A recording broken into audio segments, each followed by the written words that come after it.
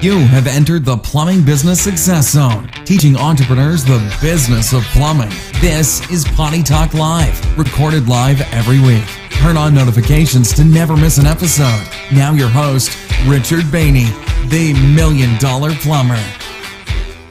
Partnerships or no partnerships? Good idea or bad idea? What do you think? Okay. Or what do you think, I guess? They suck. I'm just going to get right to it. I'm not going to beat around the bush.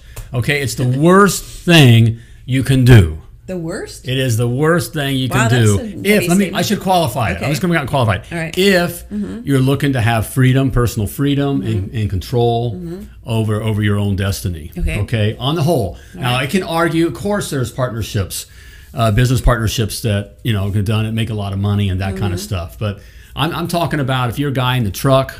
Normally what happens is I'm a guy in the truck, okay? And quite frankly, so I get my buddy. So I get my buddy and say, hey, let's go start a plumbing business. Let's go start a plumbing business together. We'll take over the plumbing world together. And we feel we'll be BFFs forever. All right? Okay? We'll be crawling in the crawl spaces together and working on leaks together. It'll be grand. You're right. We'll have a grand old time. Chris is saying married to my partner, or I should say boss. Well, yeah, Chris, that's true. But good for you. Well, I'll share with you after a little bit here on what is a partnership. A good partnership. A good partnership, okay? Partnership that makes is for all the weak difference. People. Right. I love how Works Plumbing just... Partnership is for... Thanks for laying it down. Okay? I didn't say it.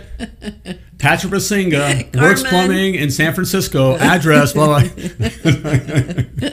All right. It's just always partnerships are for, it does start out that way because it's fear. It's kind of a fear thing, okay? We're starting something new, and usually when you have a little buddy, it's like when you're in kindergarten, how they team you up with someone, you're walking down the hall together, in a class together, and I got a buddy, okay? It's the same kind of a thing, okay?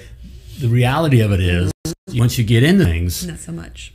Right, because there's there's no benefits. Right, and we speak from experience. Right, we do speak from experience because you have different. You really wind up having different. You have different expectations. Different. You're working for two different families. Two different kingdoms. Two different kingdoms, as we call it. So you start going like this. Yeah. Okay. Yep. It happens all the time. All the time. So no partnerships. I mean, we do not recommend partnerships.